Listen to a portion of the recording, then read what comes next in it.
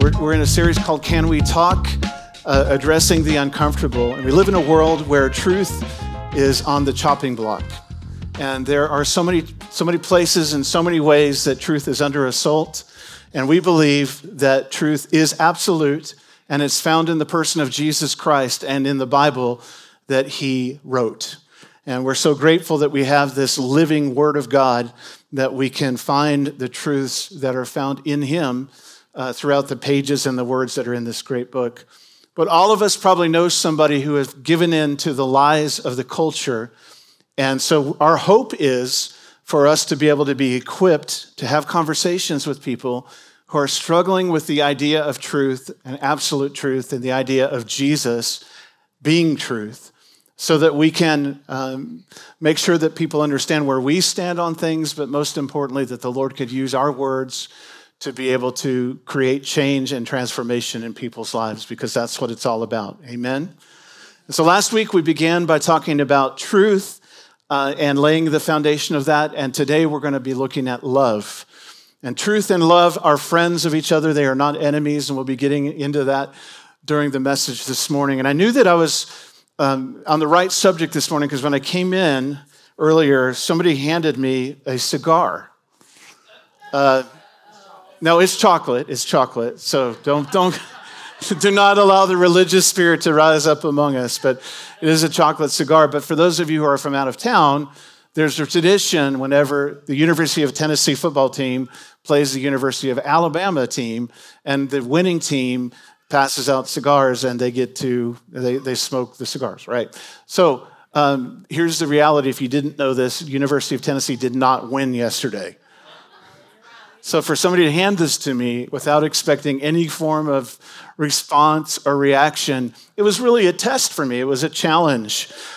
And I couldn't really think of a better scenario to start the message out with. So there you go. And I'm not going to name their name because they know who they are. And God's dealing with them. And it is so hard because I have mixed emotions, because Crimson Tide, we believe that the blood of Jesus washes us clean from all sin. So it's all confusing out there a little bit. But anyway, let's get into the real truth this morning. It has nothing to do with football. Aren't you glad? So again, our hope is that the truths that we preach about today and over this whole series are things that you can use around the Thanksgiving dinner table, and your workplace, at school, and at Walmart, wherever you find yourself in a position that you have the chance to speak the truth in love. We want you to be able to be equipped to do that. So if you would, turn in your Bibles to Ephesians chapter 4, and we're going to start. We have 4 parts really to the message. The first part is a devotional from Ephesians 4, and then we will talk about, we'll have an example from Scripture, and then we're going to be talking about 3 questions. What does culture say about love? What does God say about love? And how can we talk about love within the culture? So are you ready for this? Are you ready to get going with me? Here we go. Ephesians chapter 4, 11 through 16. Now these are the gifts Christ gave to the church: the apostles, the prophets, the evangelists, and the pastors and teachers. Their responsibility is to equip God's people to do his work and build up the church, the body of Christ. This will continue until we all come to such unity in our faith and knowledge of God's Son that we will be mature in the Lord, measuring up to the full and complete standard of Christ. Then we will no longer be immature like children. We won't be tossed and blown about by every wind of new teaching. We will not be influenced when people try to trick us with lies so clever they sound like the truth. Instead, we will speak the truth in love, growing in every way more and more like Christ, who is the head of his body, the church. He makes the whole body fit together perfectly. As each part does its own special work, it helps the other parts grow so that the whole body is healthy and growing and full of love. Let's pray together. Father, we thank you for your word that is so true. We ask you, Lord, that you would help us to absorb it, that it would go into the very recesses of our heart, and clean out everything that needs to be cleaned out and cause us to be transformed and changed more and more into your likeness. Help us to live like Jesus while we're on this planet. We ask you these prayers in Jesus' name. Amen. My wife and I met on a Christian drama team. And on this drama team, we traveled all over the United States. I went to 42 states doing ministry. And we went to prisons and schools and street corners, festivals, churches. Wherever there was an opportunity or a door, we would go to these different places. And it was a tremendous thing to be involved with. And one time we went to a college campus. And while we were there, we were going to invite students to come to the meeting that we were having that night. But we saw a ruckus going on in the Commons area. And so we made our way over to the Commons area. And we found in the middle of that area, a crowd had gathered and there was a screaming preacher. Anybody ever heard of a screaming preacher? And the screaming preacher was letting people know with no uncertain terms that they were lustful, that they were envious, that they were, he was basically going down the Ten Commandments and then yelling, "You're all going to go to hell." Hey, hail. Yeah, it just kind of had it added an extra syllable to it. Somehow, it made it more spiritual, And so I was observing this, and the crowd that had gathered was not as enthusiastic about what was being said as I might have hoped. They were very not enthusiastic about it. In fact, they were throwing things at this man who was a preacher. They were throwing tomatoes and eggs and other things like that. And so I just, being the young, wise man that I was, 20 years old? I walked up to this man who was preaching, tapped him on the shoulder and said, "Could we have a turn?" And not knowing how the crowd would handle us being up there, but he kind of gladly stepped away. It was kind of an interesting thing. It was almost like he'd had his fill. And so we got up and we did a couple of skits that were a little funny. And so the crowd began to pay attention a little bit. And then we finally did one that was about suicide and hopelessness and about how Jesus is the answer, even in the middle of those kinds of places in life that are just hard to describe or explain. And by the end of that time, many in the crowd were weeping, and we gave a simple gospel message, and several people came to know Jesus that day. Now, I'm not saying that story to you to say that we did something great and this man did something horrible. Actually, we were both speaking truth, if we're honest, because that crowd was filled with people who were involved in sexual sin, in all of the Ten Commandments were being broken in one way or another.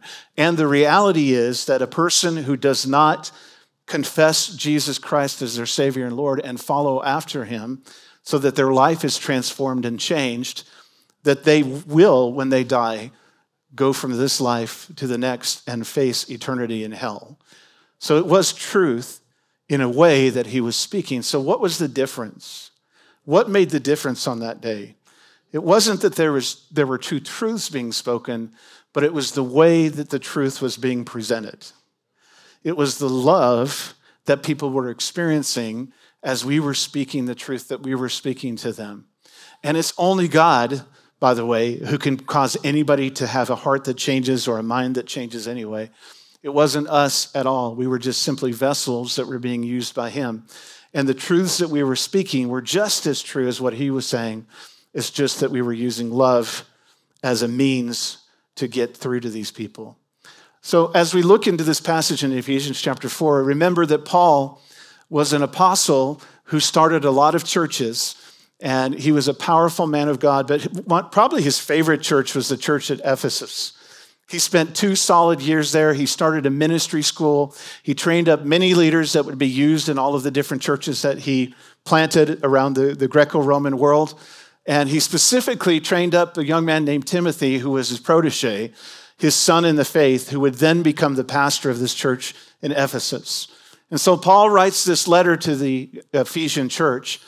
And it's kind of an interesting letter because most of all of the other letters that Paul writes are pretty corrective in nature. In other words, you're doing this wrong, and so you need to do this differently. But in the book of Ephesians, most of it is really simply glorifying Christ It's presenting him in his glory. It's talking about how he saves lost people who are not seeking after him, but he pursues them. It talks about, it's a beautiful book. If you've never read the book of Ephesians, I encourage you, even this week, it's 6 chapters. Take a chapter a day and read through this beautiful book. And in Ephesians 4, Paul begins to talk about how the church should function and what kinds of roles the church leaders have and how the leadership within the church should prepare those who are a part of the church to be able to do the work of ministry. And that's where we find ourselves here in Ephesians chapter 4. So I want to make 4 crucial points to you from this passage from our devotional, and then we'll move on to our questions. So the first one is Christ gave himself to the church in the form of ministry gifts. As great as Neil Silverberg is, or Derek Overholt, or anybody else that you could call out by name in this room, it's only Jesus that can save you. And so, what we present of ourselves to you, I always say to people, if you follow me around long enough, I will fail you. I'm not trying to fail you, but I am not a perfect person, and I will make a mistake somewhere that will cause you to be bothered by that. But if you follow whatever you see of Jesus in me, you're never going to be, everything is going to be fine, right? Everything's going to be fine. Not easy, but fine. So follow Jesus and whatever of Jesus you see in me. But Jesus felt so strongly about this that he actually laid out these ministry gifts. And by the way, they're not really titles. They're more functions. So when you think about it, if you observe somebody in ministry and they're requiring people to call them a certain title, like apostle so-and-so, prophet so-and-so, evangelist so-and-so, you have to ask yourself the question, why are they requiring that? Now, if somebody refers to another person with a term of endearment, like we live in the South, everybody calls their pastor Pastor Tyler or Pastor Derek. There's nothing wrong with that, horribly wrong with that. But we're never going to require that of you because we don't feel like that's what this is about, right?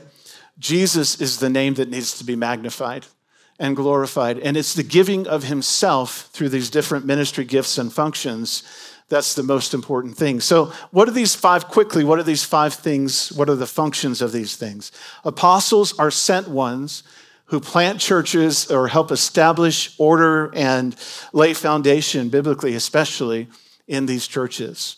Powerful thing that Neil Silverberg and others that we know that operate in this gift.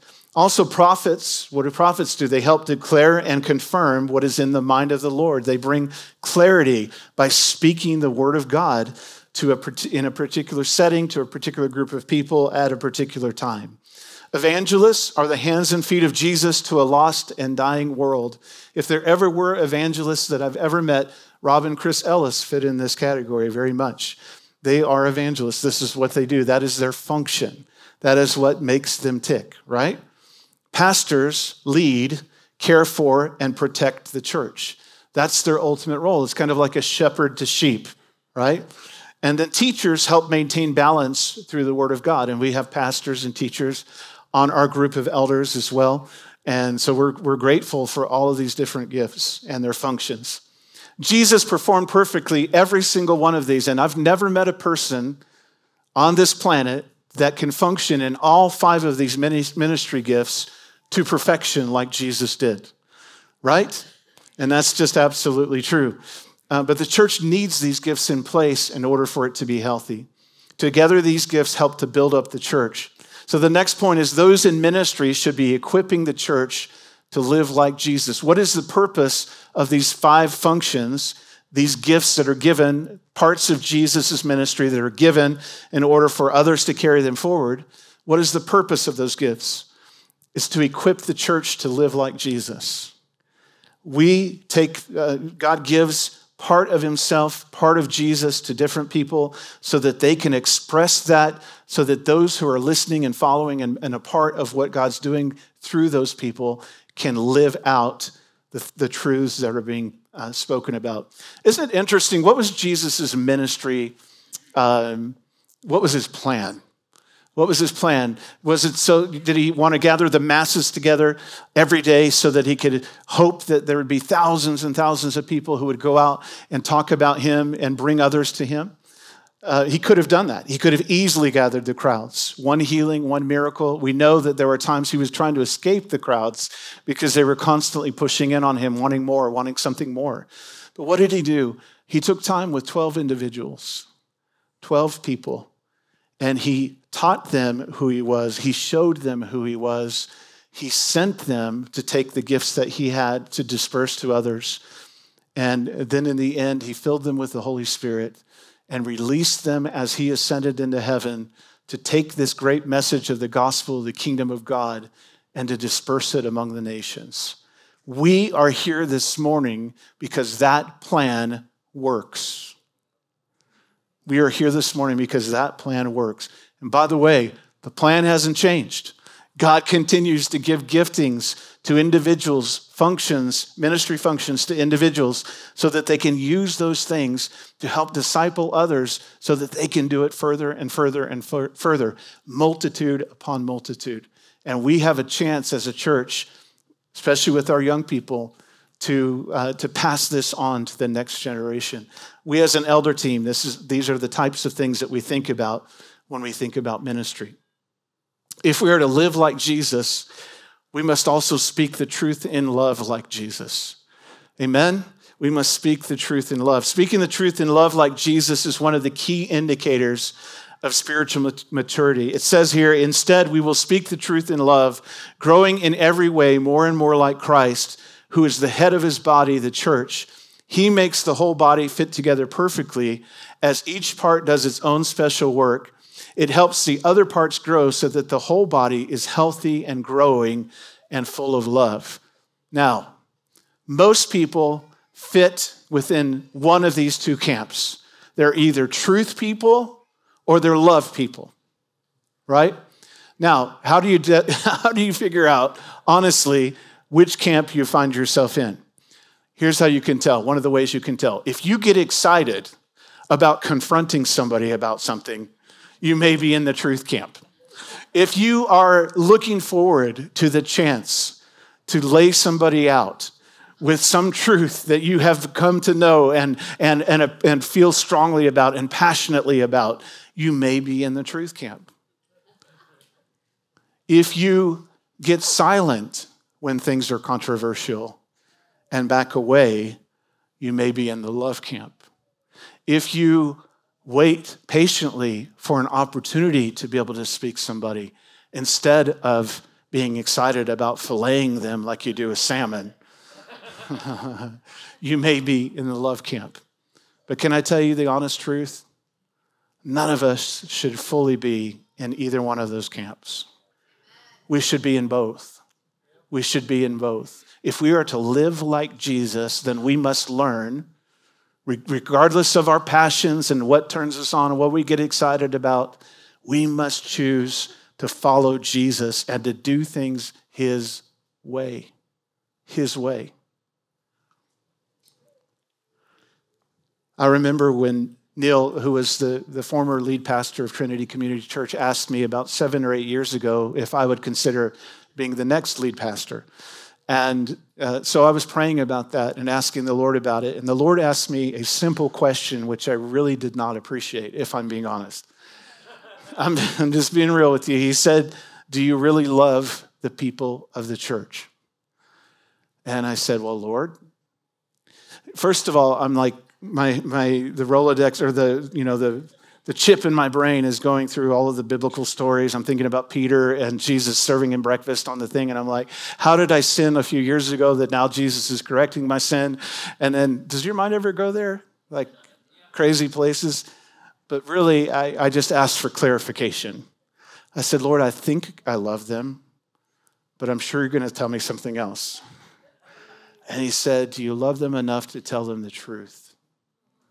Do you love them enough to tell them the truth? And for a person who is mostly motivated by love, to hear the Lord asking that of me was something I had to grapple with, something I had to come to terms with, because in order for me to lead and to be an example to our church, to my children, to my grandchildren, to my wife, I have to be willing to stand up for what's right and what's true and what's just and what's pure and what's holy.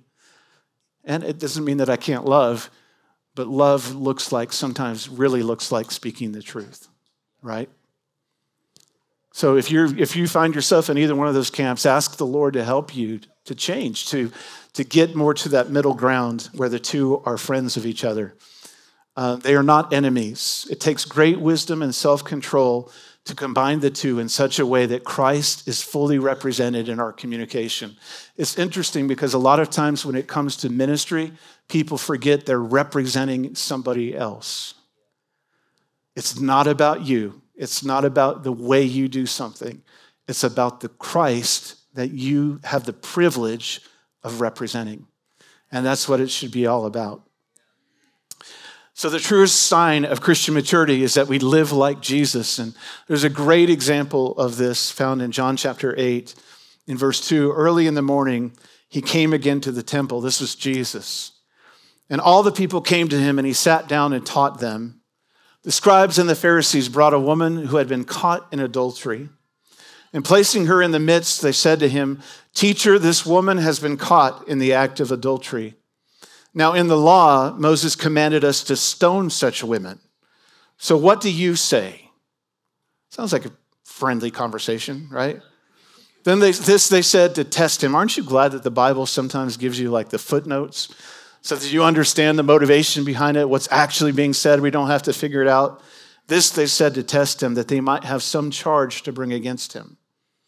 Jesus bent down and wrote with his finger on the ground.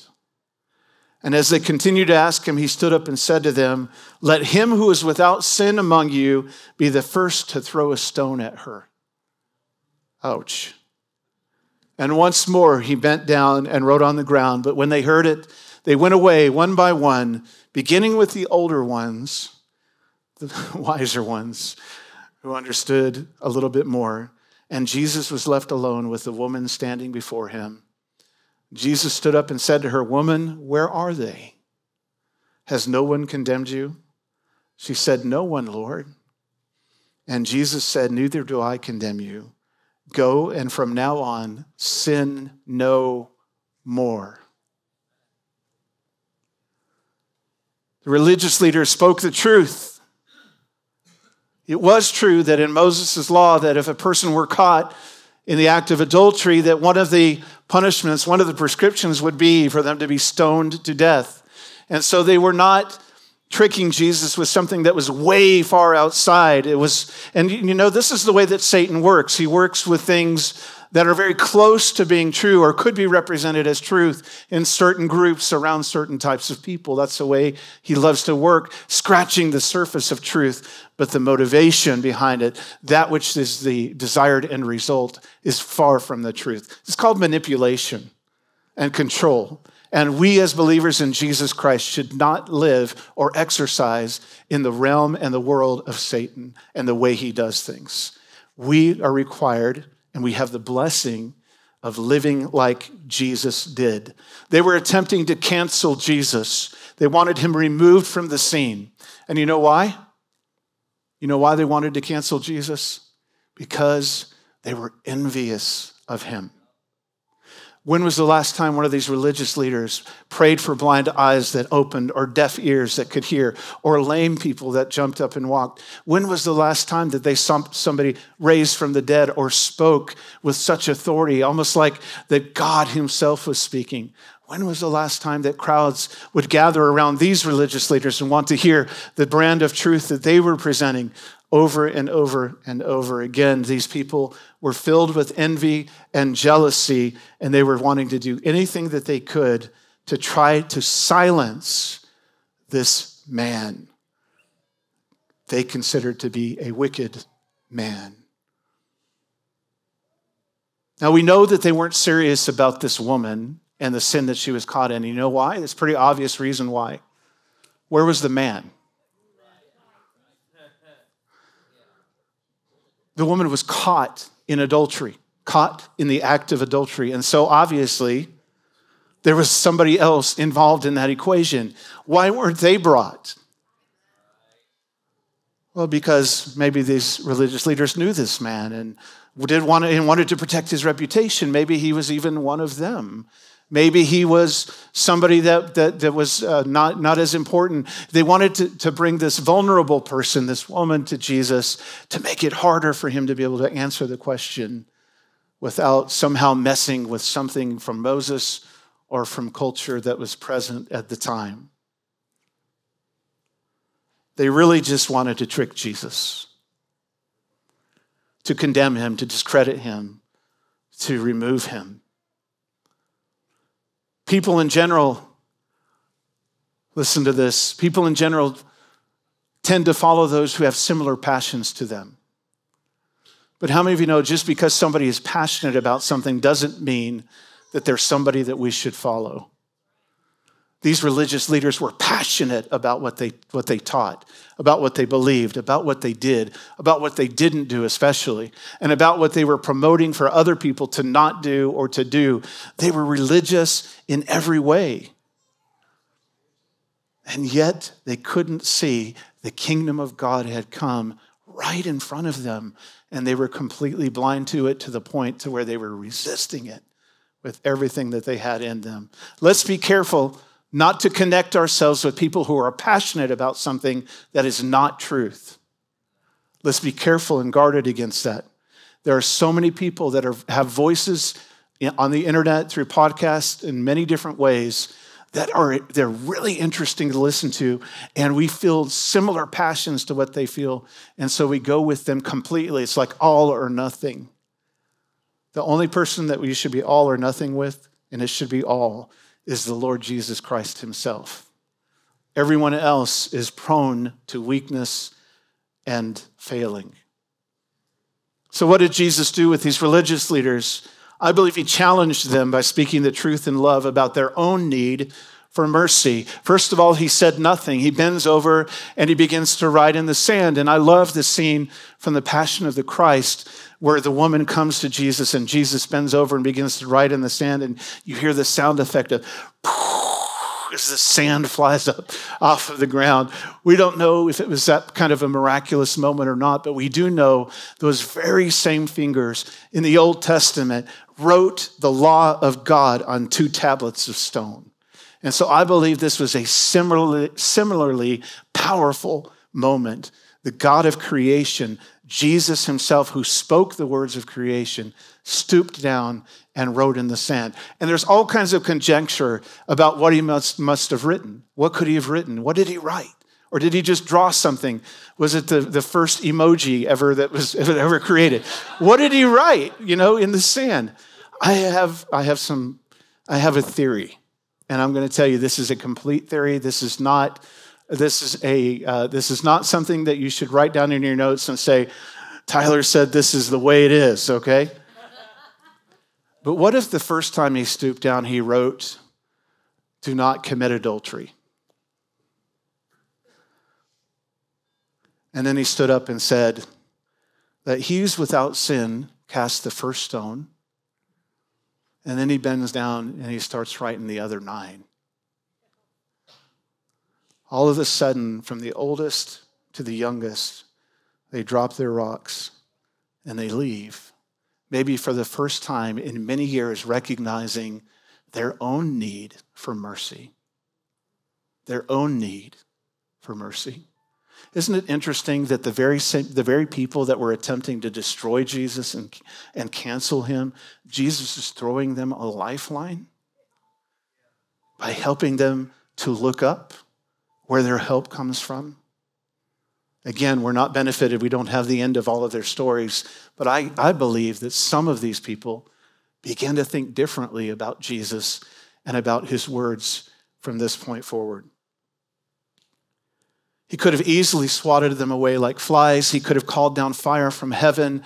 He could have consumed them with lightning. He could have sent angels to mess with them. He could have done 1,000 million different things, and yet he just stooped over and wrote in the sand.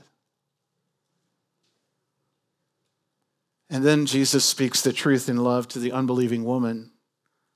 Jesus was left alone with the woman standing before him. He stood up and said to her, "Woman, where are they?" Can you picture this? Up to this point, her hair must have been in front of her eyes, and her hands probably in a defensive position, waiting for the first rock to be thrown, knowing that this was probably the end of her life. And all of a sudden, she wipes away the mud and the tears and pushes her hair back and looks around. You can just think it's like it must have been very still in that moment. And she looks around and there's nobody left except for Jesus. And she looks up at Jesus. And what does Jesus say? Has no one condemned you? She said, no one, Lord. And Jesus said, neither do I condemn you. Go and from now on, sin no more. You see, first of all, Jesus deals with the shame that this woman must have been experiencing because of the sin that she was involved with. He confronted her by truth in love. He asked the woman, where are your accusers? You know the difference between condemnation and conviction? Condemnation is a tool of Satan that attempts to convince people that there's no hope, that there's no answer, there's no way out. They've gone too far, they've gone too deep, it's over. And not only does it try to convince people of that about themselves, condemnation tries to work on us against other people as well. They're getting what they deserve. We need to be careful with that. Judge not, lest you be judged. Now, what does conviction do? Conviction does not deny the fact that this adultery was sin against God and against man. And the fullest extent of the reverberation or the consequence of that sin is eternal separation from God. But, go and sin no more. He gave her a way out. He gave her an answer. Conviction is God saying to you, let's do this. Let's do this. Let's lay it aside. Let's lay that aside and follow after me, and I will make all things new. And then the woman, did you notice what she said? She acknowledged Jesus as her Savior and Lord when she said, no one, Lord. No one, Lord. We don't know who was her master before besides Satan. But now she looks at Jesus with new eyes and new hope. And what does Jesus do? Jesus forgives her. But then he challenges her to show fruits of repentance. Jesus, again, didn't deny the sin. He didn't lessen its effect. He didn't make light of it, but he gave her a way out and a means of remaining free from it. This is how Jesus speaks the truth in love. Speaking the truth in love like Jesus must begin within the church. How many churches have divided because these truths have not been exercised in their houses, in their church? How can we model such love when we must address our own failings, our own sins, our own offenses with one another? Jesus gave us clear instructions, thankfully, in Matthew 18, verse 15. If your brother sins against you, go and tell him his fault between you and him alone. If he listens to you, you have gained your brother. But if he does not listen, take one or two others along with you, that every charge may be established by the evidence of 2 or 3 witnesses. If he refuses to listen to them, tell it to the church. And if he refuses to listen even to the church, let him be to you as a Gentile and a tax collector. Whoa. This is serious. So let's just reiterate quickly the steps. Step 1, the person observing another believer's unrepented sin must be the one who lovingly and biblically confronts them. You know what we normally do? Hey, did you see what so-and-so did? Did you see that post? Did you recognize what they were doing? And we also spiritualize it. You know, we really need to pray for so-and-so. They're really struggling right now. You know what they're involved with, right? I do now.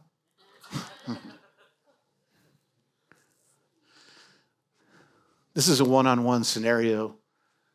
One person going to another person because they care so deeply about them, that they're willing to be honest and open about something that they see that could be a great threat to this person.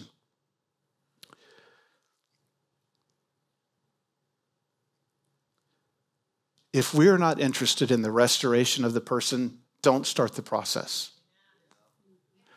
Shut your mouth and sit down.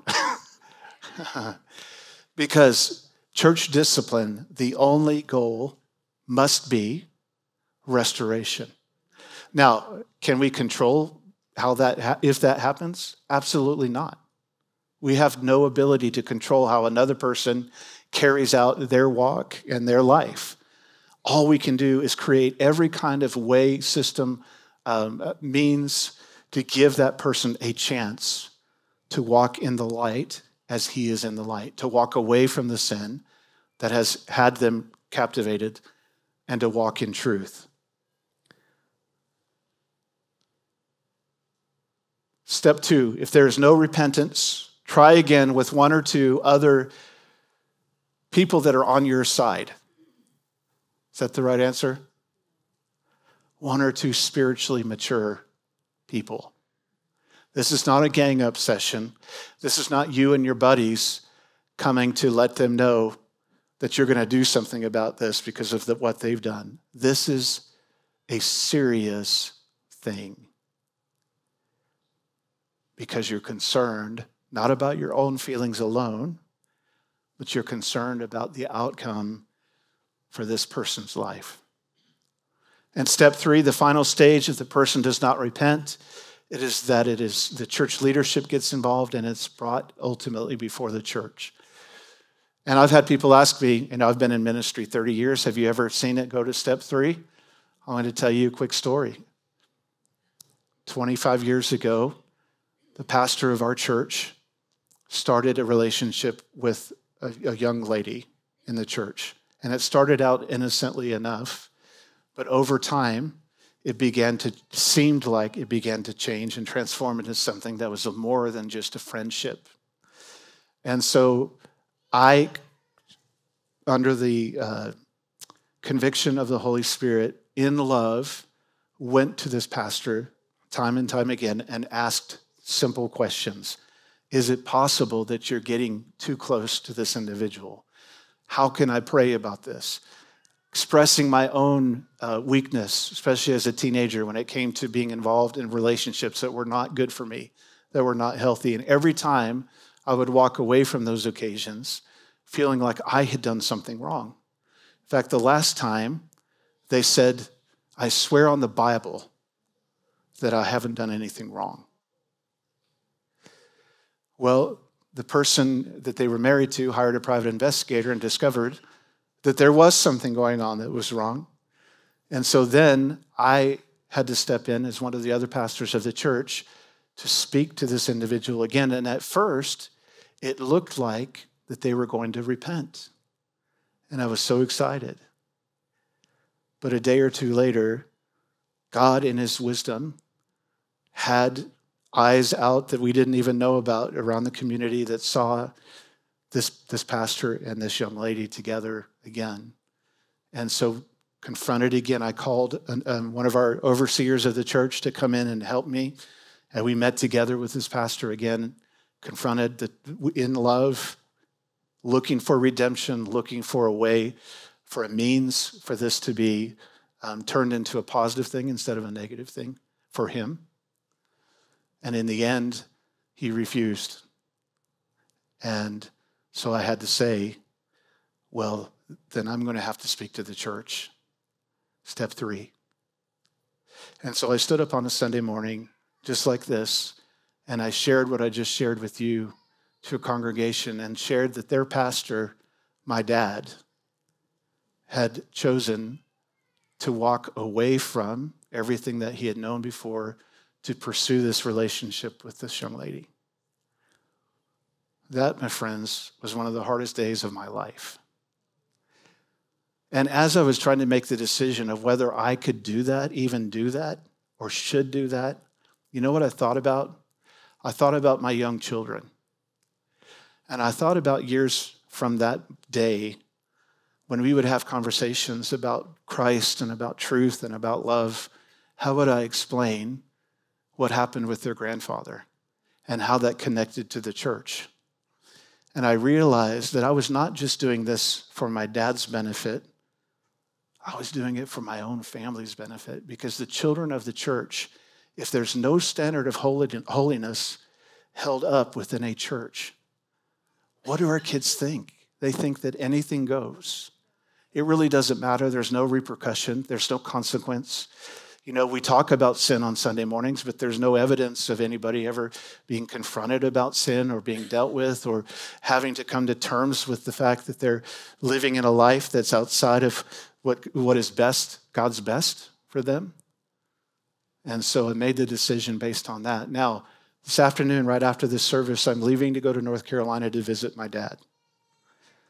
And I met with him about 6 weeks ago, and we had the best conversation we've had in 25 years.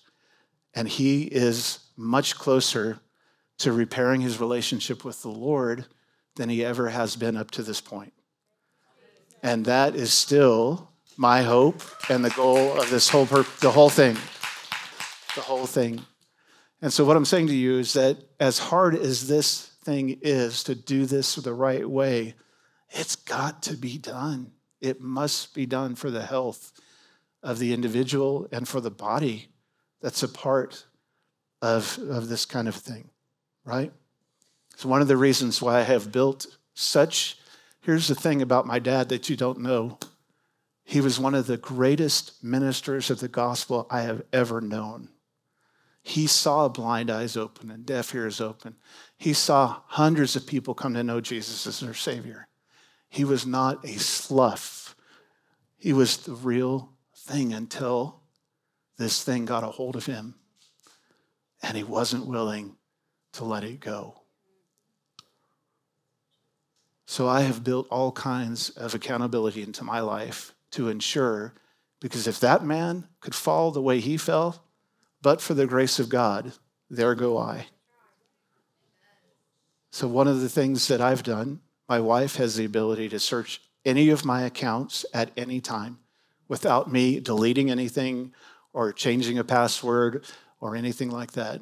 I also will never be in a car alone with a woman unless she's a part of my family. I don't counsel with women alone in the church unless there are other people that are here. When I travel, I try to take somebody with me so that I'm not alone.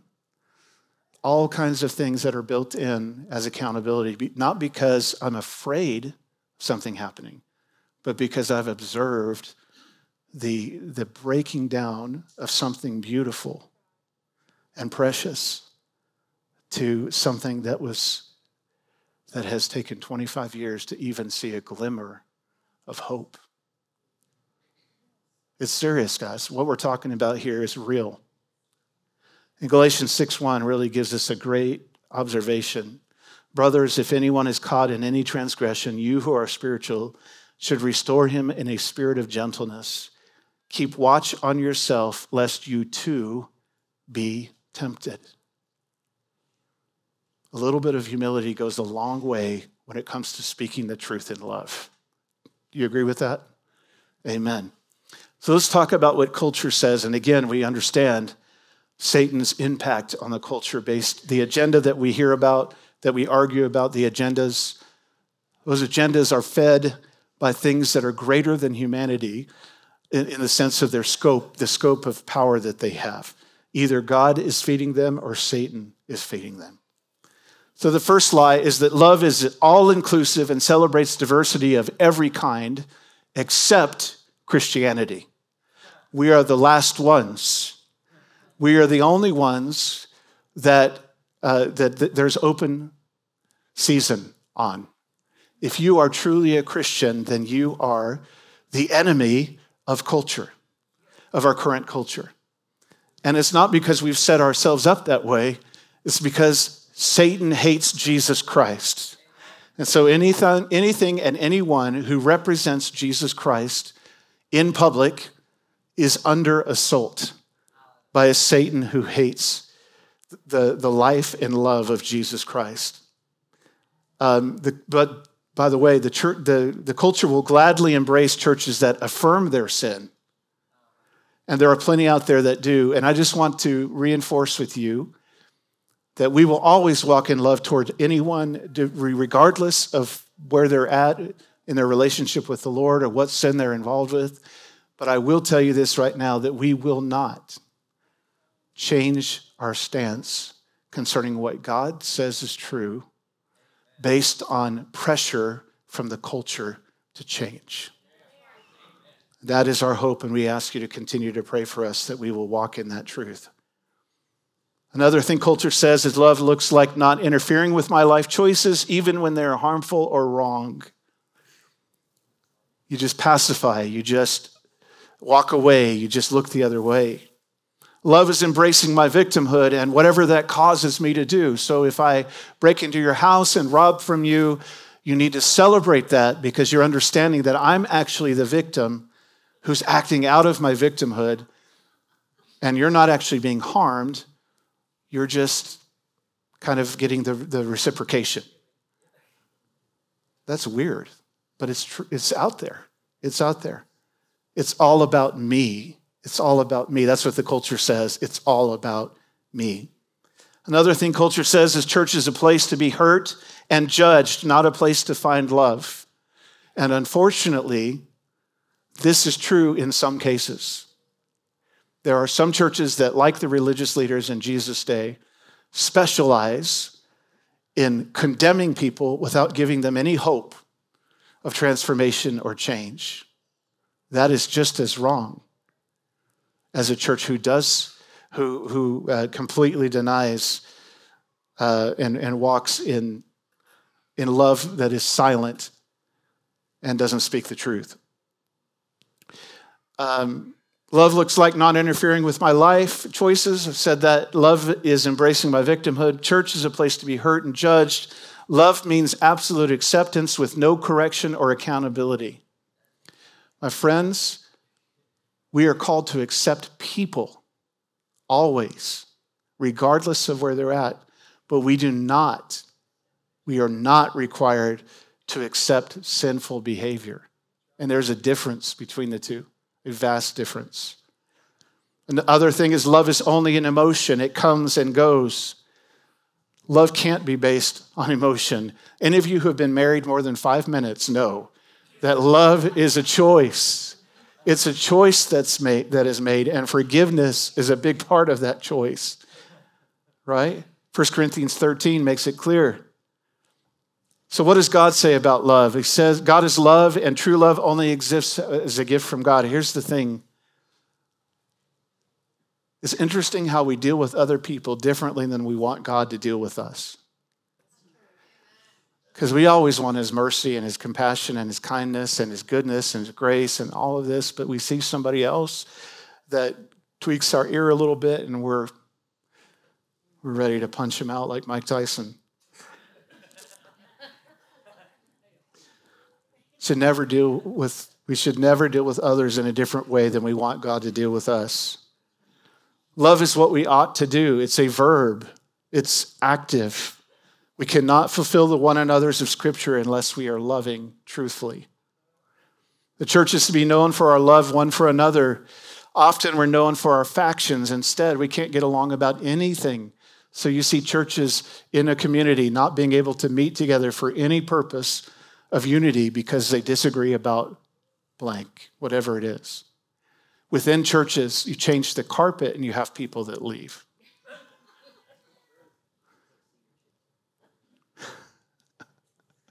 It's silly. Loving like Jesus looks like selfless sacrifice, and it looks like telling the truth and walking with someone toward freedom and healing. That's what it looks like. How to talk about love. Step 1, talk to someone, not at them. Talk to someone, not at them. Sometimes it's like we're training a dog when we talk to somebody. Bad dog. You know, it's one thing like if you're training a dog and it goes to the bathroom in your living room. And so you bring the dog over to the living room and you rub his nose in it. But it'd be different if you left that there for a day or two and then you brought him back. A couple of days later, that turns into cruelty, doesn't it? Right? Talk to someone, not at them. We must care about the person themselves more than trying to overcome the lie that they have believed. Can I ask all of us a favor? Can we read every post that we put out twice before we push the send button? Please. My goodness, we don't think about, and I'm saying this because somebody called me out on my sin one time. I posted something that was very generic. It had a truth in it, but I knew that it was pointed at somebody else. And so my friend called me up and said, "Hey, I saw your post. Are you sure you want? Are you sure you want to post that or leave that up?" And they expressed to me how that it didn't look good on me, basically. And you know what I said? "You're absolutely right. Thank you for sharing." And I deleted the post. I need friends like that in my life. Amen. Remember that we are all prone to sin and we're in desperate need of salvation before we get excited about calling out someone else's sin. We should be talking about our own testimony of redemption as we address the sin in somebody else's life. Humble yourself. And we must love people enough to tell them the truth. Love wants what's best for everyone according to God's standard. What is our motivation? To win an argument at all costs or to win someone's soul for the kingdom of God? Love others with your actions, not just your words. And ask intentional and open questions like, how did you come to that conclusion? Have you considered this? And finally, and most importantly, rely on Holy Spirit to give you love for the person you're talking with. Because even if you can't get an ounce of love to rise up on the inside of you as you are addressing somebody that you just want to, let them have it. The Holy Spirit, it's shed abroad in your heart, the love of God. He shines it through you in ways that you can't fake or make happen on your own. We sometimes forget that it's our character that makes the word of our testimony so powerful. It's Christ's love in us that persuades the heart of sinners. Do you love with Christ's love? Do you love with everything about Jesus? Do you love with his eyes? Eyes that don't see condemnation for the woman caught in adultery, but they see a lonely, confused woman in need of forgiveness and change. Do you love with Christ's ears? Ears responding to lepers and beggars, those that society would ignore. Do you love with Christ's hands, with hands willing to touch those that the rest of the world would reject? Do you love with Christ's feet, feet willing to walk toward the stench of Samaria or into homes of tax collectors or before the demonized? Do you love with Christ's lips? Peter said about Jesus, when they hurled their insults at him, he did not retaliate. When he suffered, he made no threats. Instead, he entrusted himself to him who judges justly. 1 Peter 2:23. Do you love with Christ's reputation, making yourself of no reputation and assuming servant status? Let's pray. Father God, in Jesus' name, we humble ourselves before you. And we acknowledge, Lord, that there are times that we either are like uber truthers, we just want so much to stand in truth that we forget that we're talking to people. Even within our own families, Lord, with our own kids and grandkids, Lord, or co-workers, whatever the case is, Lord, we ask that you would convict us where we need to change. And Lord, that you would also cause us to walk in truth that is uncompromising, but that is matched with the matchless gift of love that you show toward us in Christ Jesus. Help us to be the example of Jesus to a world as we speak the truth in love. And Father, we confess that we need help with this. We cannot do it without your own strength. We are weak, but you are strong. And so, Lord, change us. Make us more like Jesus in every word, everything that we say, everything that we do. But most importantly, Lord, would you fix our hearts, our motivations? Lord, our hearts are hard for us to discern, but you know the heart. And so I ask, Lord God, in the mighty name of Jesus, change our hearts. Make us more like you in Jesus' name. Amen.